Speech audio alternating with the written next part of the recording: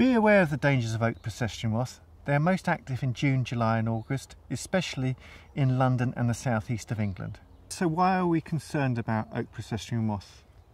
Well, there's two main reasons. One is that they feed on oak trees, they defoliate them, so that puts the tree under stress.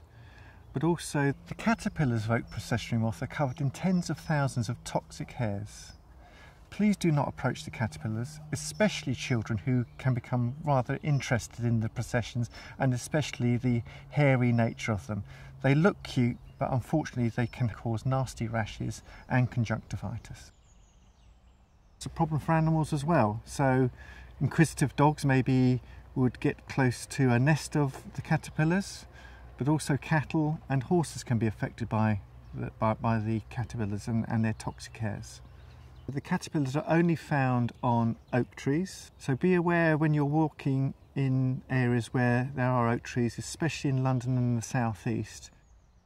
Oak processionary moth gets its name from the caterpillar's habit of travelling in a nose-to-tail procession up and down the trunk of the tree. The moths themselves aren't the problem, it's the caterpillars. The moths only live for, as I said, 1 or 2 days. They have no feeding parts. If you believe you've been affected by oak processionary moth, seek advice from your pharmacy or GP.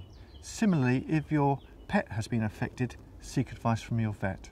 All hairy caterpillars have the potential to be dangerous, so please do not touch hairy caterpillars or anything associated with them, such as their nests.